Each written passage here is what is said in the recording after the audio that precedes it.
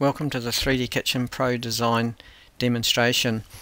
This is a quick outline of how 3D Kitchen processes its jobs through to costing and cutting lists.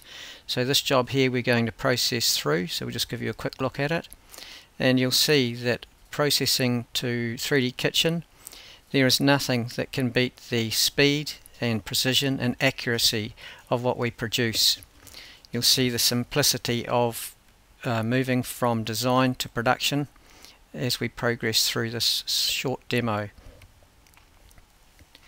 So what we're going to do is pass this job out to the production module, which opens, and we just process the job in 3 quick clicks, and the job is passed directly to costing, and as soon as that's done, everything is produced, including cutting lists. So we look at the reports menu. What we're going to do is just combine the color material together into one block of material. We separate them by default, which you can have them separate if you like, otherwise the normal process is to combine them together. Now we can view a job summary, and you can see that it's very quickly produced a full cost price for this design, including all the information you can see on the screen, which can be printed.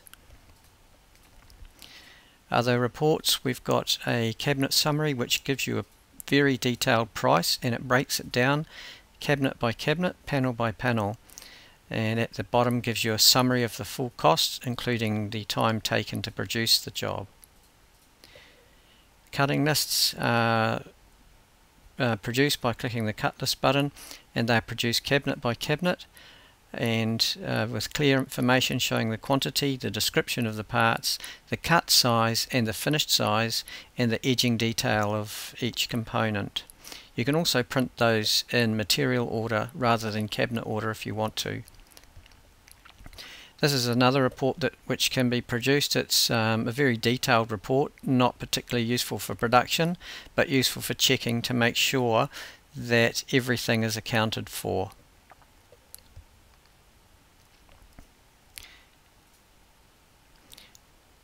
Just a standard cabinet list can also be produced.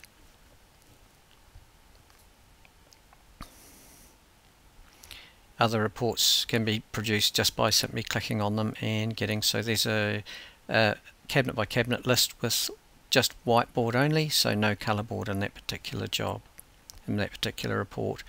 We can add accessories to the design. These are just for costing purposes. So we're just going to add a bench value, and we're just going to type in a quote that you will have received from your bench manufacturer, and that'll just be placed in. Any accessory item can be added, and now the cost is immediately updated, and again that is cost price.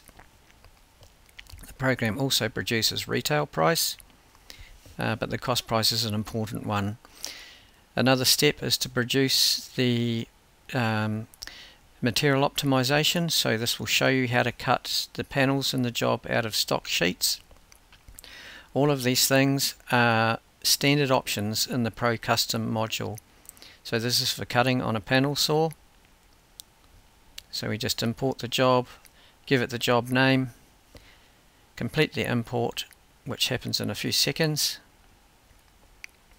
locate the job, and click the layout button to generate the layouts, which are generated in a few seconds again. Very high yields are produced, and you can click through sheet by sheet and see them. The job can be printed and taken to your panel saw for cutting. The information on the printouts is very detailed and clear. The dimensions, the number of the cabinet that the panel belongs to. The edging detail is shown by the little dots on the edges, so it's very, very simple to follow. We exit from that, and so in a nutshell you've seen how quickly it is to go from design to production with full accurate cutting lists and product costings. So just another quick glimpse at the design. So this is the design application which you've seen in the previous demo, the Pro Design. you'll see what a valuable asset this can be to your design and production process and how it can assist your business. Thanks for watching, and if you'd like some more information, please just look around our website and you'll see our contact details there. Thanks for watching.